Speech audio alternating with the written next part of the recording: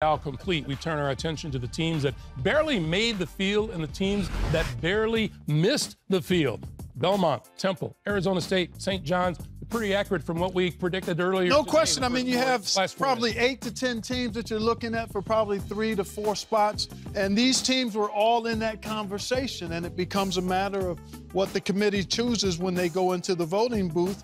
And no issues at all here because, again, when you get as Seth likes to always say, if you played yourself into that position, then there's not really much room for you to whimper and complain. And teams that were close but not making the tournament, UNC Greensboro, Alabama, TCU, and Indiana, Seth. Yeah, and again, those teams all lost considerable number of games in their own power conferences. UNC Greensboro, the fact that it looks like, I don't know if they're the first team out, but they're even on this list, a great accomplishment for them. Just not enough quality wins. So I think the committee basically, kind of split the difference here. They got Belmont in, but they did not reach as deep into the power conference as maybe some people were expecting. I think that's I'm sorry for those teams that didn't get in. Sure, no doubt. But I think that's a good strategy, a good place to land where they did. Okay, you have no argument, Clark? None at all, because, again, there's a thin line.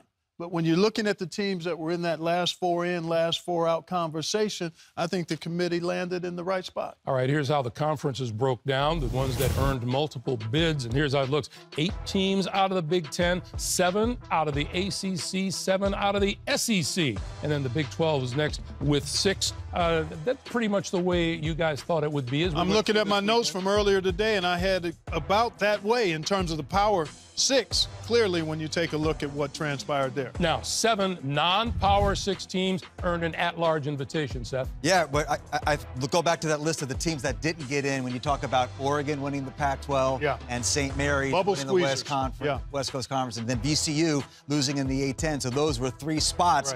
That graphic that we showed up, 3 of those teams would have been in the field but for those results. That's why it's March Madness. All right.